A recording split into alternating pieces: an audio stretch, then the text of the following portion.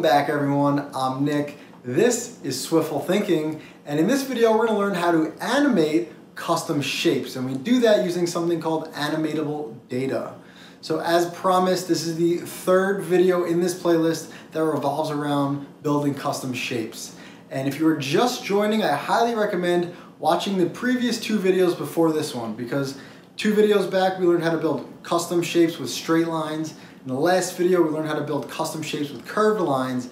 And in this video we're learning how to take those custom shapes and actually animate them.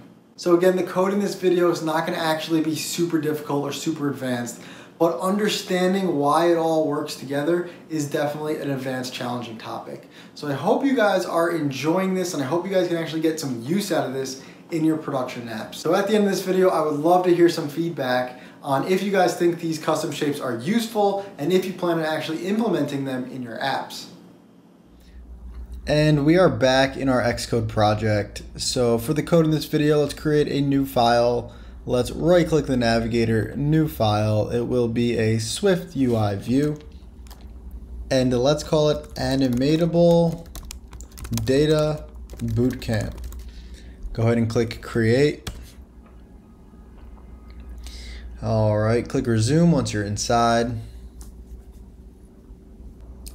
And I'm going to start by adding a Z stack to the screen. Let's put the text inside the Z stack. We can keep it with hello world for now. What I'm going to do is on the Z stack, I'm going to add an onAppear call. And onAppear, we're going to do something with animation. Let's do animation.linear with a duration of maybe 2 seconds, and let's call it .repeat forever. Let's then open the brackets, and then we need something to toggle when we want to animate. So at the top here, let's do @state private var animate of type bool, and we'll set it equal to false. And then in here, we will call animate.toggle. I've done several animation videos in my earlier boot camps where we covered, what this is and what repeat forever is. And right now we're just going to have this animate boolean basically toggle true false forever. And for now, instead of a text, let's just add a rounded rectangle with a corner radius of maybe 30. And I'm going to give this a frame with a width of maybe 250, a height of 250, and we don't need the alignment. All right, if I click resume on the canvas, we should get a nice rounded rectangle in there. And what we're going to do is just animate the corner radius here. So we're going to say animate $30, otherwise 0.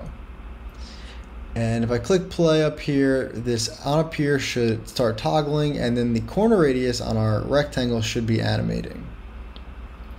So it goes down to 0 and then up to 30. We can even make it like 60 to exaggerate it a little bit. Then we go from 60 down to 0 and then back to 60. So this is very simple so far. All we're doing is animating the corner radius. And this is really cool that we can animate this rounded rectangle shape, and we can actually change the shape so easily. But under the hood, the path of this shape is actually changing with animatable data.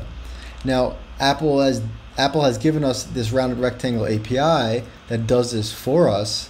But the question is, what if we had maybe a rectangle on our screen, but we only wanted to animate one single corner? Well, right now, this default rounded rectangle and this corner radius, we can do it on all 4, but we don't have the power of actually doing it on one specific corner. So as an example of using animatable data, let's start by trying to do this, but with only one corner animating. Let's create a struct, and let's call this rectangle with single corner animation. Let's make this conform to shape, and we will open the brackets. And in here, we're going to add a path, of course. Let's start by just making a rectangle, or basically a square. So let's add path for path in, and we're going to go path.move. We're going to move to .0. Then we're going to go path.addLine, and let's go to CG point. And let's do rect.maxx, rect.minY. I'm just going to copy and paste this 2 more times. This second add line is going to go to maxx and maxy. And this third one is going to go to min x and max y. All right, if I put this rectangle with single corner animation shape onto the screen, so let's do that instead of the rounded rectangle here. I'm going to comment out my rounded rectangle and let's click resume. We're not animating anything yet, but we should have a square on the screen, and that's what we have here. All right, we're going to start by adding the corner radius that we want that corner to have. And we're going to use the bottom right corner just for example's sake. So let's say var corner radius of type CG float. And we're going to pass this in, but for right now, let's just set it as equal to maybe 60, just so we can see it. And what we're going to do is basically first just add a corner radius to this corner here. So we're going to start at the top left, we're going to draw a line to the top right, and then instead of drawing a line all the way to the corner here, we're going to draw it to the corner minus the radius, minus the corner radius that we want. So the y here is actually going to be max y minus corner radius. And then after that, we actually want to go to the other side of the corner radius. So I'm going to copy this add line here and paste another one below. And this one is going to go to the max x minus corner radius and the max y. So now you guys can start to see where this corner is going to actually go. So we've drawn down to here, and then we went to here. And now all we need to do is add a curve on this corner. I'm going to call here path.addArc. Let's use the same completion that we've been using. I'm going to put all of these on separate lines. So where do we want the center of the arc to be? We want it to be right in the center of this diagonal line here. So that's actually going to be the rect.maxy minus corner radius and the rect.maxx minus corner radius. So I'm going to add a CG point here. Let's make it the x minus corner radius, and let's make it the y minus corner radius. The radius, of course, is going to be the size of the corner radius. The start angle. The start angle, we can just do angle of degrees of 0, and the end angle, we can just do angle of degrees of 360. I don't think it really matters as long as we get this part of the curve here. And then clockwise, we're just going to set it to false. So as you can see now, we successfully added one single rounded corner to our square. And this by itself is useful in your app if you need just one rounded corner.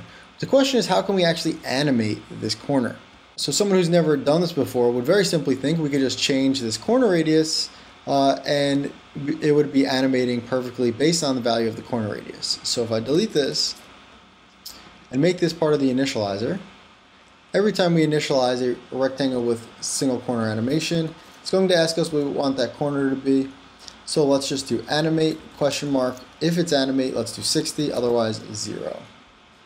And if I click resume on appear, this animation should go off and it should start toggling and it should start animating. So I'm going to click play on the simulator and you'll see that it is not actually animating.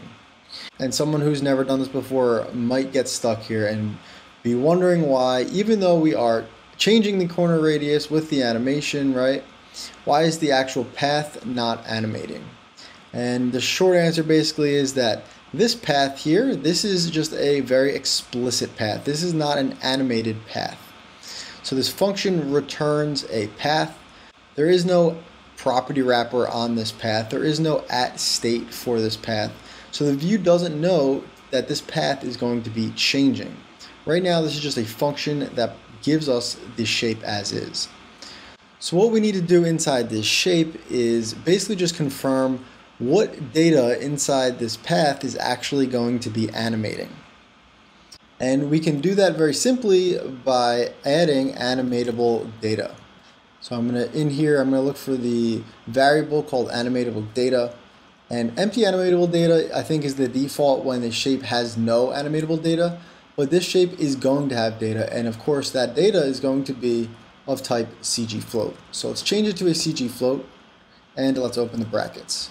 And inside this AnimateableData, we need to add some custom logic for what this returns when we get it and what this returns when we set it.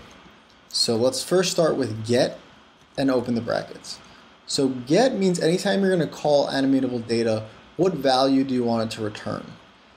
So when the shape tries to get this AnimateableData, what should it actually get? It should get the current value of the corner radius. So we're going to get the corner radius here. And then we need a property for set. And so here, when this shape sets what this AnimateableData should be, we can customize it to do other things. And what we're going to do is when we set AnimateableData, we're also just going to set the value of the corner radius. So here we're going to set the corner radius equal to the new value being the new value inside this AnimateableData variable. So all we need to do is add this get and this set. And I'm going to actually just make these one line just to make the code look a little cleaner. And simple as that, I'm going to click resume on the canvas. I'm going to click play on the live preview, and just like magic, we now actually have a animating round corner. So it's kind of funny how this little bit of code is all we really needed here to make this shape actually animate. There's definitely more to read up on AnimateableData, but I just wanted to introduce you guys to this. Before we go, I want to add one more quick example of animating a shape here just to get more comfortable with this. So below here, let's create another struct. Let's call it Pac-Man. Let's make it conform to shape and open the brackets. Every shape needs a path, and every path we're going to do path for path in. And let's start with a very simple Pac-Man shape. So we're going to go path.move CG point. Let's go move right to the center. So rect.midx, rect.midy.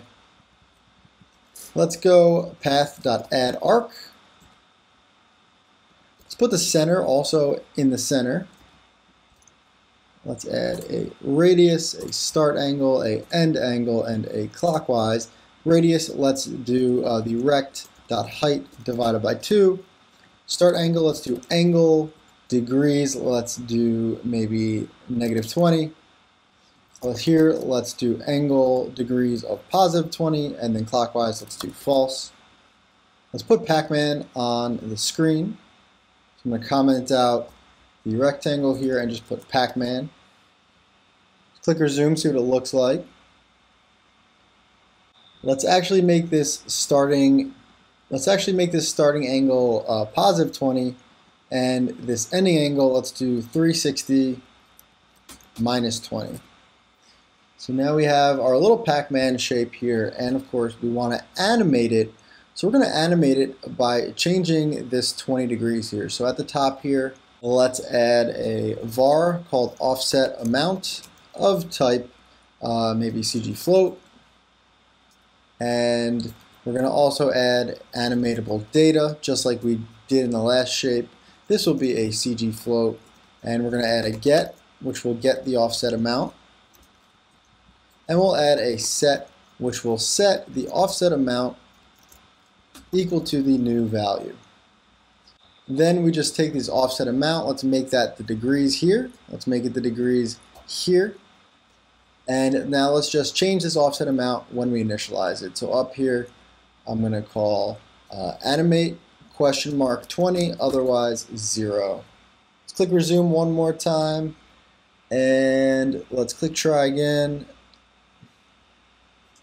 And I did something wrong here. Looks like this actually needs to be a double, so let's make the offset amount a double and the animatable-data a double. I think animatable-data works best with any types of numbers. I don't think you can use booleans here. I think integers, doubles, CG floats are definitely best. But let's click try again, and hopefully we get this really cool Pac-Man. And he obviously does not bite this slow, so let's change the animation here to maybe ease in out. And just like that, we have a perfect working version of Pac-Man. You would have thought there was more to it, but in SwiftUI, all it is literally a couple of lines, and you have a perfect Pac-Man simulation. There's obviously much more you guys can do with animatable data and customizing and creating your own custom shapes and then animating them, but I think this was a good starting point on how you can approach at least animating your custom shapes. So that's it for this video. Hope you enjoyed it. If you did, do not forget to hit the subscribe button, like, and comment below. Again, thank you guys for watching, and as always, I am Nick, this is Swiftful Thinking, and I'll see you in the next video.